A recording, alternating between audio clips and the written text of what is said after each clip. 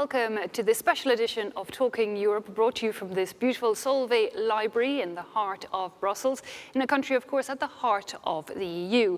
Belgium is home to the EU institutions and hosts its numerous summits. It's also been a country hit by many of the problems common across the bloc, notably terrorism. It's now 6 months since attacks rocked the capital, killing over 30 people and leaving scores more wounded.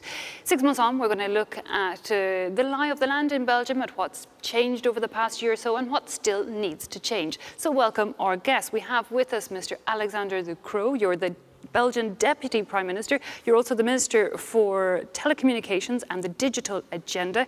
You are with the Open VLD, which is a Flemish Liberal and Democrats party. On the opposite side of the table, we have Mr. Philippe Lambert. You're the Vice President of the Greens in the European Parliament, so be able to give us that EU view even more.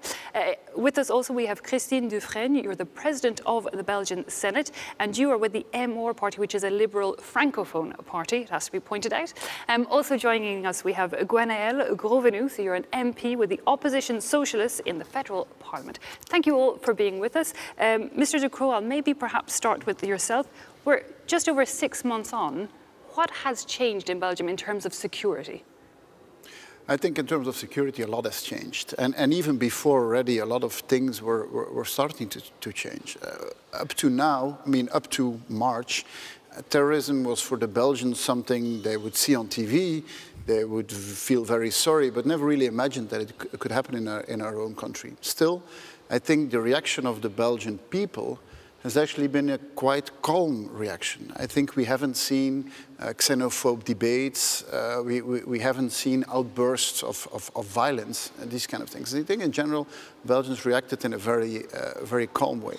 We have taken measures and we will continue taking measures, still knowing, and I think rightfully explaining to the public that the life with zero risk does not exist. I mean, this is an illusion that we do not want to create. Indeed. However, many surveys suggest that per capita there's more Belgians travelling to zones like Syria and becoming radicalised. Yep. I believe Minister Jan Bon proposed 400 million euros after those attacks, wanting to pour that into prevention measures. Mr. Lambert, you know, have you seen changes in that, like working towards preventing this radicalisation? It's hard to see changes because the very reason why Belgium has produced such a large number of homegrown terrorists speaks about the policies that have been carried out in Belgium for decades in terms of lack of integration, lack of equal opportunities, and we see a growing number of our own citizens, because these are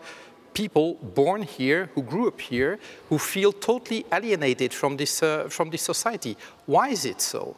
Well, because we have had policies that have failed at really integrating them into the social fabric. And I'm afraid to say that I can agree with a number of things that what Mr. De Croo has said, but the current government is just increasing inequality. And it's nice to say, okay, we are going to put 400 million here or there, but if you have a fiscal policy, a social policy that is increasing tensions in society, I'm not sure that you're doing a very good job. Mr. Vereen? So I could share the diagnosis, and you were your party member of the government and member in of the government in the south, that of course we are really worried because our young people from the second, third generation, they turn themselves to other purpose, and we have to understand why. And we would agree, everybody to work on education, to work on culture, to work on prevention.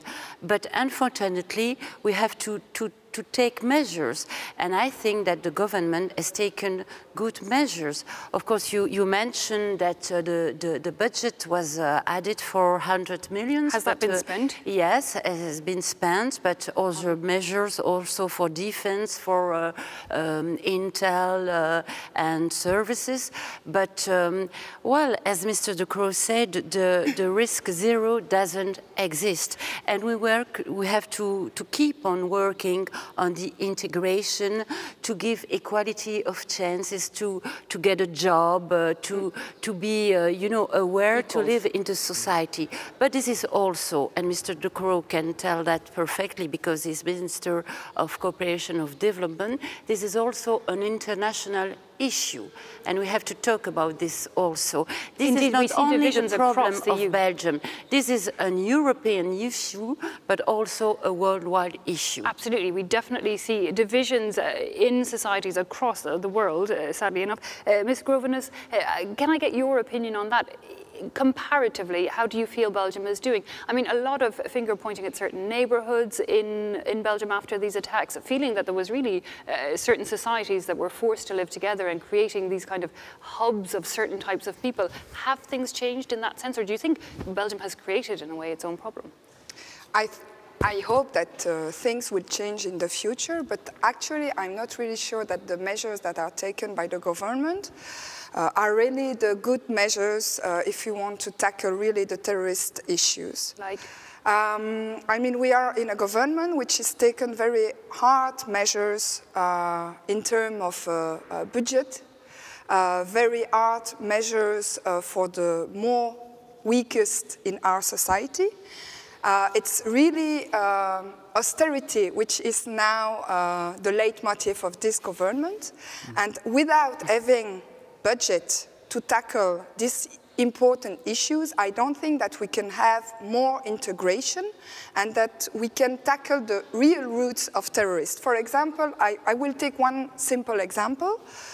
I think that we need to really improve the fight against war weapons traffic and also art traffic. Indeed, apparently there's no record of the amount of weapons. No, there is. No, and there is. For example, the work art traffic department. Now, the government decided just to cut off the budget and the people working there. Mr. de Croo, can I bring you in on the reaction of perhaps focusing, I mean, Belgium has been looking at reducing its national debt and, you know, doing a lot on that issue. That argument that perhaps more investment needs to go to certain areas of society, that the economy, Belgium is perhaps trying to be too severe in its economy, focusing too much on the austerity measures. Let's just look at the numbers. I mean, if you look at the income inequality, Belgium is the most equalizing country of Europe. You look at the Gini coefficient, before taxes and after taxes, there's no country that is more equalizing than this. We're one of the most equalized countries in Europe, and that's a good thing. And you want to reduce it. That's because we have a fiscal system that is actually helping. But is that changing? Well, but let's face it. I mean, the people who are extremists today, do you think they became extremists the day that this government started? No, I mean, this is a complete illusion. Let's be fair about this. You've all been in government. You've all been in government the last 10 years. The real issue is indeed, how do we live together? Voilà. That is indeed the real issue. Now, living together, I believe, is giving people a sense in life, is giving people a job, is giving them ambition, is giving them the right education. You are not doing that by giving them more welfare. You're not doing that by pampering them more. You're doing that by giving them a real opportunity, but also making clear that if you want to be part of Belgian life, there is a part of it which is saying to people, you need to take up your lives. Now, and this comes to a very basic thing. I mean, yes, when someone comes to live here, you need to respect our norms and values. But from another perspective, and I think that is the real problem, we have to stop with racism. I mean, you cannot say, you have to be like us, but if you're looking for a job, you will never be like us. That is not something. I agree with that. And my wife is teaching in one of the poorest neighborhoods here in Brussels. Lots of people from Molenbeek, from Sint-Joost and Noorden, etc., etc. 20 years ago, 25 years, almost 30 years when she started, the promise, okay, if you study, you will build yourself a future, that story held no longer. Because they've seen generation after generation of young people with Mohammed as first name, of Samia as a first name, who studied hard and then ended up jobless, discriminated against. That's fact in Belgium. I agree with you that indeed the taxation system reduces inequality, but you want to reduce that effect. That's not true. That's not true. That's not true. This is a country that is discriminating for jobs. And, well, basically, I think that we agree on that. And this is something that needs to change. And frankly speaking, I must praise the vast majority of the Belgian political class for not falling into the kind of pitfalls that we see in France with Sarkozy and this race to the extremism. With the exception of the Flemish Nationalist Party, who is basically playing on that court. I mean, when you have the Interior Minister saying, well, I'm going to clean up every house of Molenbeek one by one, what is that? This is, I'm glad that this is an exception, but we hear these kind of stupidities from some ministers in this country. But, you know, I know this is a debate and the duty of the opposition is to oppose, and I know that we can have polemic and I heard what you said, Mrs. MP, and this is normal. I can agree we can have the debate, but I think the characteristic of the Belgian people, as we said, that they react with dignity, with resilience, and that they were able to face, to cope with the disaster and to find solution. That's our spirit in Belgium, to find solution for a problem which is larger than Belgium alone. But indeed, the divisions in Belgium are much larger than any neighbourhood. I mean, everybody remembers the world record in Belgium. You have division in many countries. In UK, you have a big division. And let's look at the Belgian case, which is the goal of this show. But, you know, 589 days without a government. Is becoming this United Kingdom. And we are doing debate after debate on the UK. But let's look at your government. There's now 3 Flemish parties and 1 French-speaking party all working together. Mr. Ducrot, for example, the divisions of the past, that world-breaking record that we had of no government in power, are they over? Is it now working together, these French-Flemish sides? Let's put a few things straight. It's not true that we didn't have a government. I mean, during that time, we had a government, and that government was functioning, and you had regional governments that were functioning perfectly. That was a difficult times in forming a government, and we did so in the end. Now, if you look at the statistics, for example, in Flanders, and you look over the last 20 years and you ask the question, do you want an independent Flanders? It's always been between 10 and 15% of people who want that. That hasn't really changed. People have sometimes voted for nationalist parties, but for other reasons. And I think, Mr. Lambrecht, you gave some ideas on that. I actually think that this is often exaggerated, often not understood. And I think it's part of a tension that you have in any Western society today. Name me one country, one Western country today, where you cannot say that there is strong doubts about the functioning of politics today. Yes. I mean, it's part of the times, unfortunately. Mr. Friend, briefly. Yes, Belgium is a small country, but in the heart of Europe, and we are convinced European, and we are working for federal Europe. And of course, we have differences. We have had division in our country, but we always manage to find solution. And I won't swear that there won't be any institutional reform anymore in Belgium, but I'm still confident in the future of my country, because also among the nationalists, they have questioning themselves now, though, no? We're hearing that they're less nationalist since they took to government. They are part of the federal government. So that's dropped off the agenda for now. You know? Once you get to power, anxiety. I'm more worried about the situation at the federal government than my colleagues. Ms. Gorbinus, I am curious as well. The fact that of having 3 federal governments, we have so many systems in Belgium. Well, for us looking from the outside, there's so many layers, more than other countries. Is that not part of the problem? Do we not need to reduce some of the layers? No, that's not the matter for me, but the matter today is this nationalist party, the N-VA, at the federal government. I mean, today we've got this nationalist party, which is from the beginning in a coalition, wishing the end of Belgium. So how can we in a very calm way, look at all the 4 million French-speaking Belgians, saying to them, don't worry, Belgium is going to be good.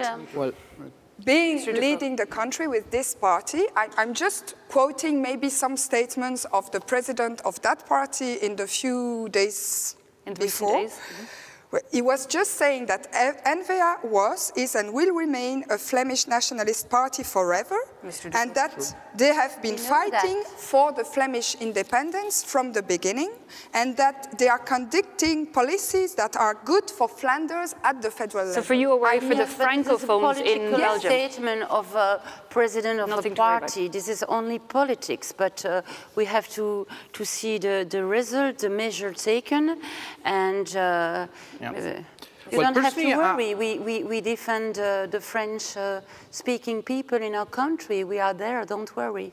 I'm not saying... I wanted to react to your question about the layers in Belgium. Actually, I'm not that worried about the future of the country, because first, one should realize, and I worked in a multinational, and for a while we were attached to France, and for a while we were attached to the Netherlands. And we Belgians, when we went to Paris or when we went to Amsterdam, we very well realized what we had in common. We do not like grand plans that can't work. We want things that work. We are very much attached to quality of life. Flemish, French speakers, German speakers, whatever. So there's a lot that holds us, including culturally, together. I do believe that. So I am not worried, because when I go to the Flanders and I talk with the people, indeed I agree with what Mr. De Croo said. There's a minority that wants independence. Yet we really have to learn better to live together. I agree with you. And that means also for the French speakers to realize what lives in the Flanders.